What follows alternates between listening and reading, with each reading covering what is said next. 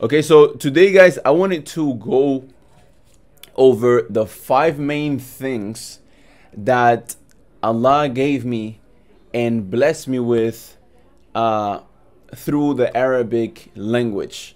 طيب, inshallah. So I'm going to go straight into the point, and I'm going to share this with you, because when you do tafakkur and ta'ammul, and and you pound upon these things, you're really grateful for what you have in terms of the Arabic language. So I'm going to share this with you guys, inshallah, and hopefully that this will benefit someone, and perhaps push you even more to start learning the Arabic language, or to continue learning the Arabic language at a a higher speed, I would say. So first of all, learning the Arabic language, it gave me more taqwa. It gave me more taqwa. And taqwa, you can define this as being the thing that prevents you from falling into sin, basically, or the thing that prevents you from going to hellfire. So there is always a little kind of like a wall in between certain things, which I ask Allah that He helps me to keep it that way. But there is certain things that, obviously we all humans, and we all have habits from our times where we weren't practicing, at least most of us, that are hard to get rid of, and are hard to just stop. But little by little, the more knowledge you gain, the easier it is to erase all of those things and drop those bad habits.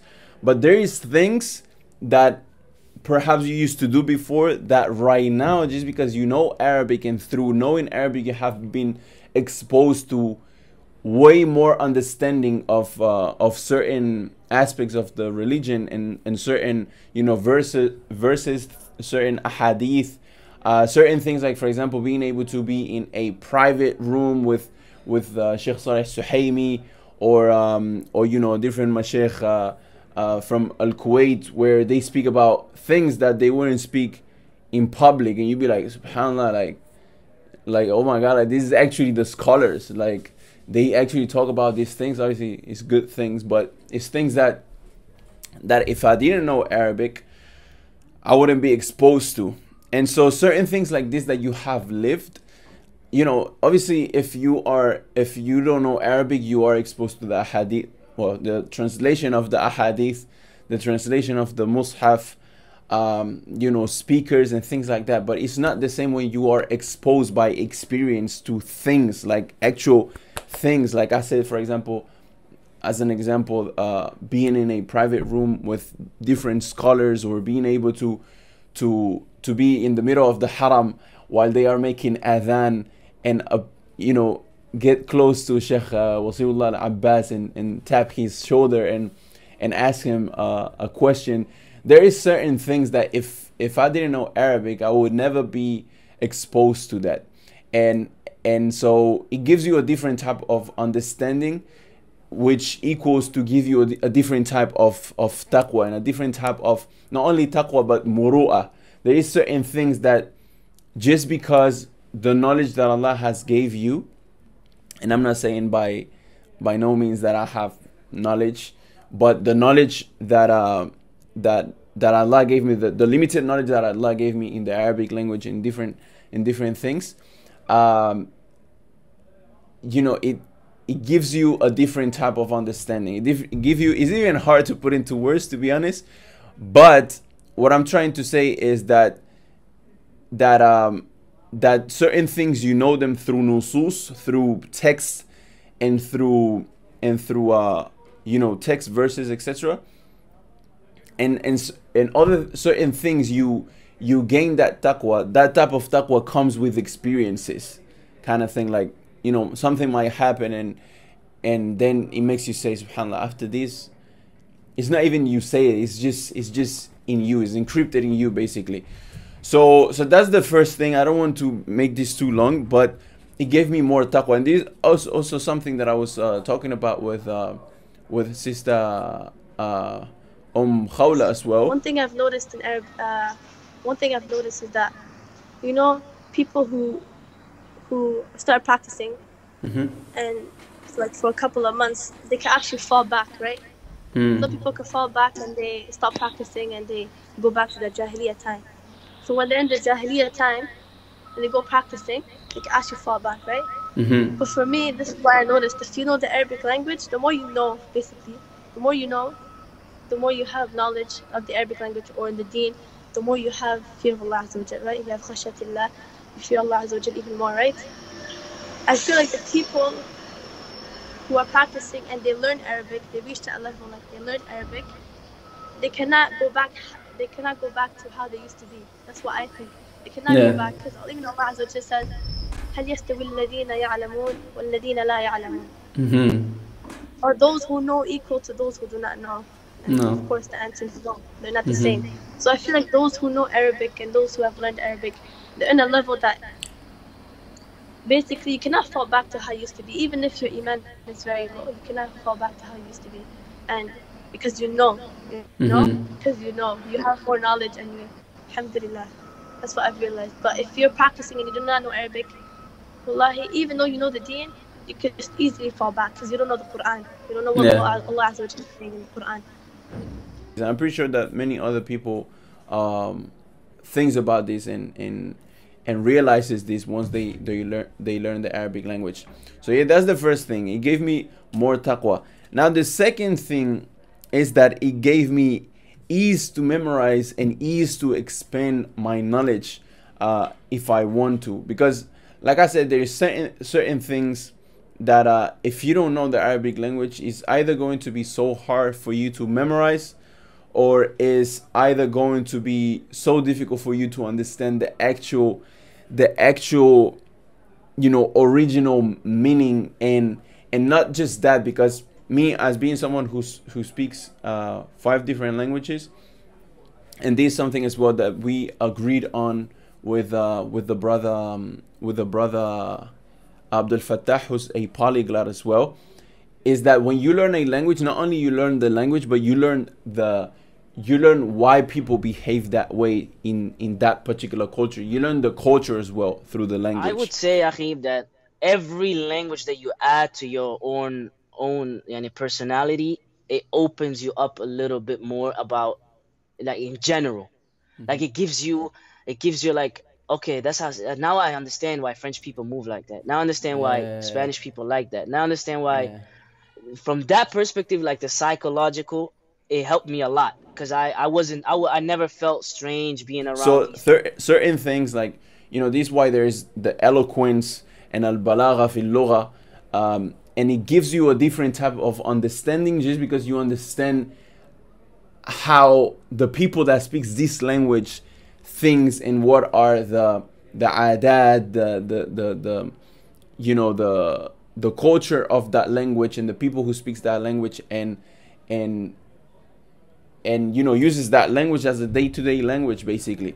So not only it helps you to understand and expand your knowledge and in the deen, but as well it helps you to memorize so much easier. So imagine, right?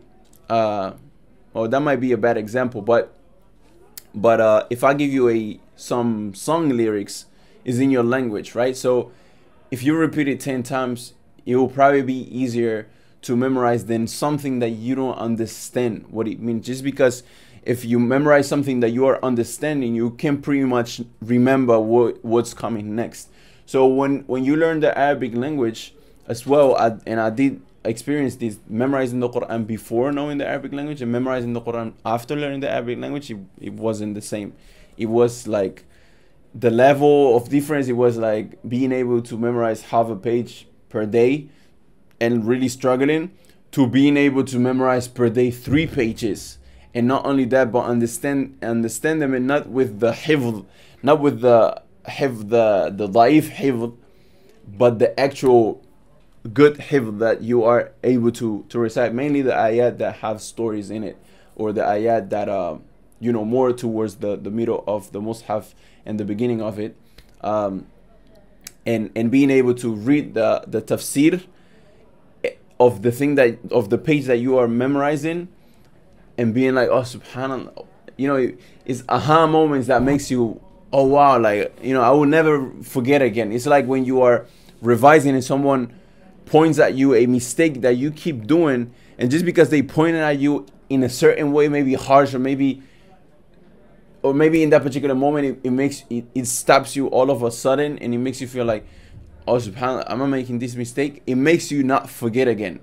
So that's the second thing that it gave me: ease to memorize, ease to expand my knowledge in different fields, obviously, of the deen. And not only that, but learning the Arabic language, of course, is a practice for your brain. Learning a new language is just as simple as that. Learning a new language is a training.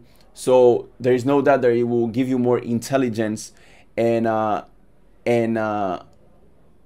you know, people will look at you different when you learn different languages, just because, I mean, you need some kind of, some kind of intelligence, or some kind of level upper than a level above mediocrity to learn a new language, basically, and to be able to not only learn it but speak it fluently and understand it, etc., etc. I am certified to be a translator for Arabic, because I took my test here in college. Okay. So I'm actually certified. I can put it on my resume. I can actually translate, like is a bit advanced a little bit, but I can translate as an Arabic translator. So that was another thing, and that always helps. People be like, "Oh, you speak 3 languages?" Like, in America, that's a big deal, because you get hired faster. The more languages you speak, the better, like, job employment, even school. Like, I went for an interview for an internship, and I got it because they're like, "Oh my God, you know 3 languages, you're this, you're that." Like, it shows a certain type of intelligence, kind of thing. Yes. Yeah. So they always like that. So that's the second thing: ease to memorize and ease to expand my knowledge, not only in the Arabic language and in the deen, but in different many aspects of life, just because it gives you more intelligence, so it allows you to understand other things in life differently.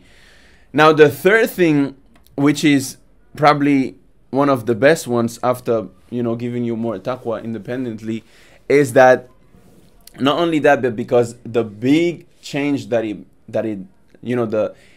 it changes you as a person. So if you learn Arabic for the right intention, with the right intentions, it will change you to better. And so that caused my family to change as well, just because they seen me before, and they seen me after learning the Arabic language, and that caused literally all my sisters to get married, start wearing hijab, form families. It caused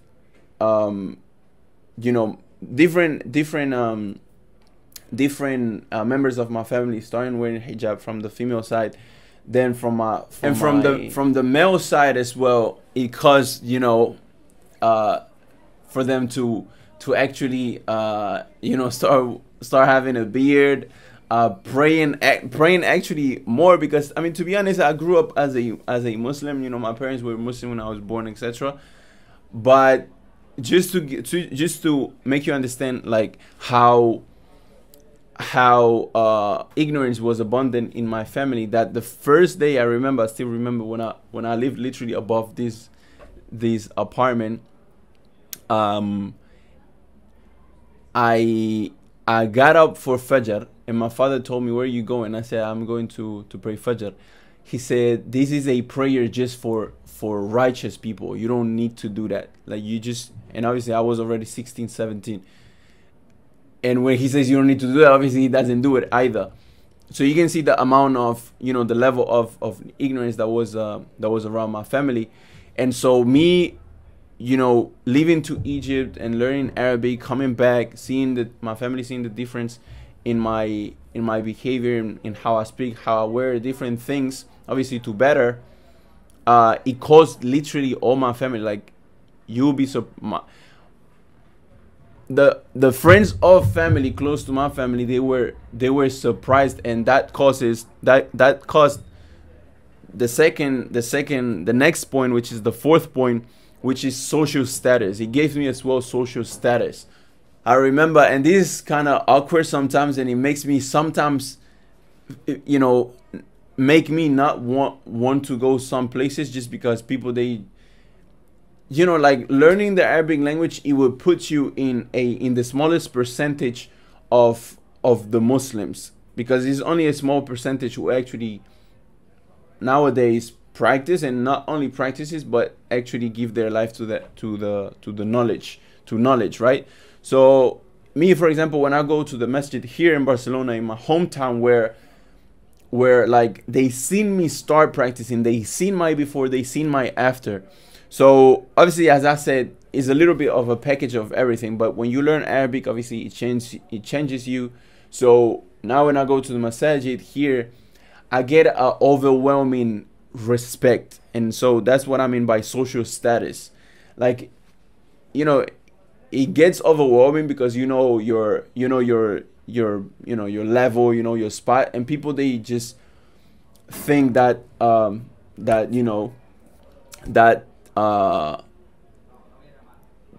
because the little you are someone so big. But looking at the good aspect of this, you can actually use, if you have the right intention, you can actually use this the right way, because people starts to looking up to you and looking at you with different eyes. So what that does is that your words now are going to have a heavier weight. So obviously you need to watch what you say, but if you use it in the right way, you can literally with one word change people's life. Like literally me, when I left to Egypt, it was literally one word of one person that I can still remember, and I can still remember where he was sitting and what he said, and it was as simple as him saying, this change that you went through. You said you started to become more sincere in your practice as a Muslim. Is that what ultimately brought you to Egypt to attend the Azhar? No, what made me come to Egypt, I remember a speaker. I remember listening to him during Ramadan. He was talking about the people who complain that the Taraweeh is too long, and we don't understand why people cry, and we don't understand why people are so deep and have too much khushu'. And they were complaining in a way that it's not good, that it's too long, because we don't understand Arabic. So the speaker, he was saying, well, maybe the problem is with you and not with the imam, that he's making it too long, and maybe what you want to do is to learn Arabic. So I took that as a, it made sense for me. So I remember meeting a French brother whose mother or father was a Spanish, in a mosque in France. And I remember being in Spain, and because in my neighborhood it wasn't a lot of young Muslims, I felt really, really lonely.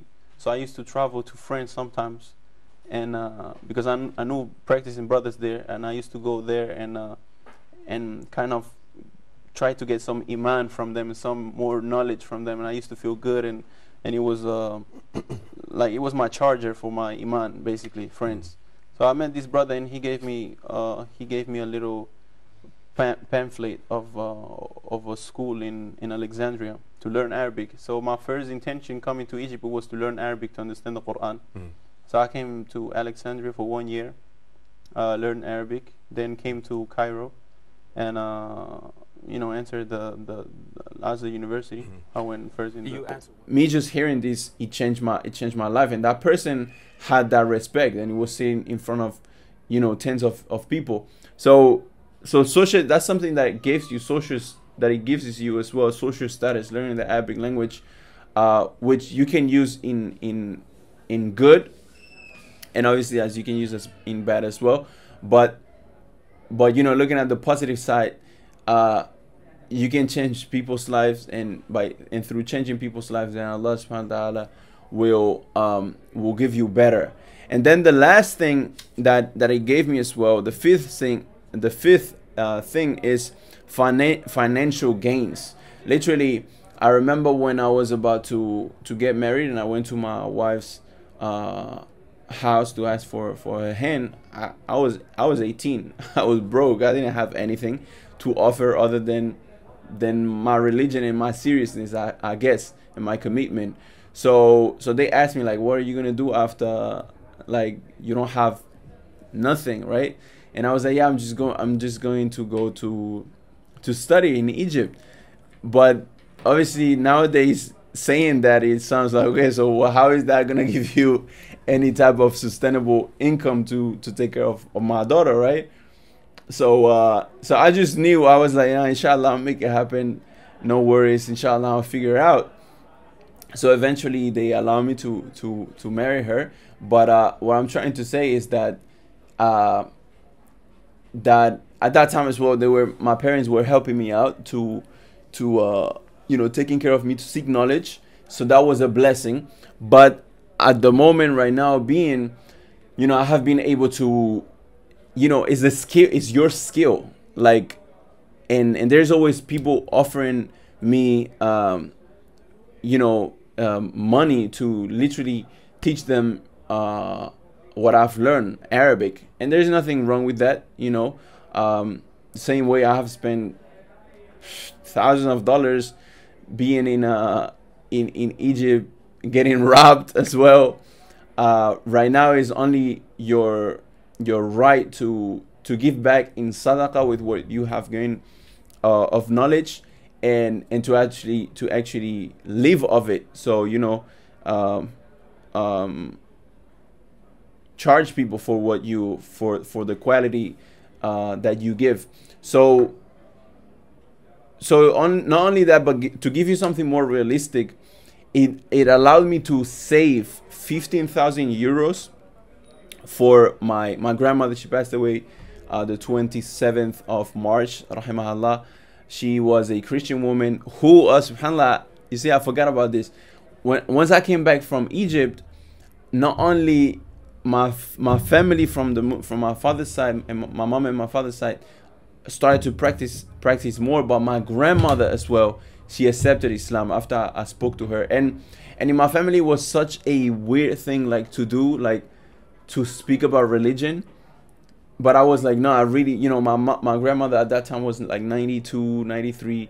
She was maybe 90, because she passed away in March and she was around 94. So she accepted Islam. She took her shahada and everything. And basically what I'm trying to say is that learning the Arabic language, it has allowed me to save 15,000 euros and give them to my mom to take care of the heritage, because in Spain, well, I guess probably in other countries as well, when you get a heritage, right, from any of your family members, you actually have to pay taxes, and those taxes were 30,000 euros. So 15,000 it was on my aunt side, and then the other 15,000 was on my mom's side. But literally, if it wasn't because of Allah and then this money that I was able to save, she probably, I don't know what she would have done. Like, she was literally, so okay, the last option, it would be to give the apartment to the government, which obviously that's why they make it hard and for them to, anyways. But alhamdulillah, we were able to pay and keep the apartment. So that's another asset that my mom has now, thanks to Allah. And then these aspect of learning the Arabic language and being able to save this amount of money. So yeah, Arabic can give you all of this. Literally, it can give you taqwa. It can give you, just to keep it simple, dunya gains and akhirah gains. And then think about, like me, for example, I will never forget my teacher, Abdul Tawwab, Hafidahullah, may Allah increase him in a dunya wal akhirah. And literally, when I think about all the hasanat, inshallah, if his intentions are right, that he has just for teaching me Arabic, because literally all I know is thanks to Allah and then him. So you can do actually the same or even better by helping people out learning the Arabic language, and it will give you social, it will give you dunya you know, benefits, as it will give you akhirah benefits as well, such as, you know, as I said, financial gains and akhirah gains, hasanat, and things of that nature, inshallah. So guys, I want to make this long. It's been already a little bit long. So barakallah fikum wa jazakumullah khair wa waffaqana Allah wa iyyakum li kullihi ma yuhibbu wa yarda. Wassalamu alaikum wa rahmatullahi wa barakatuh.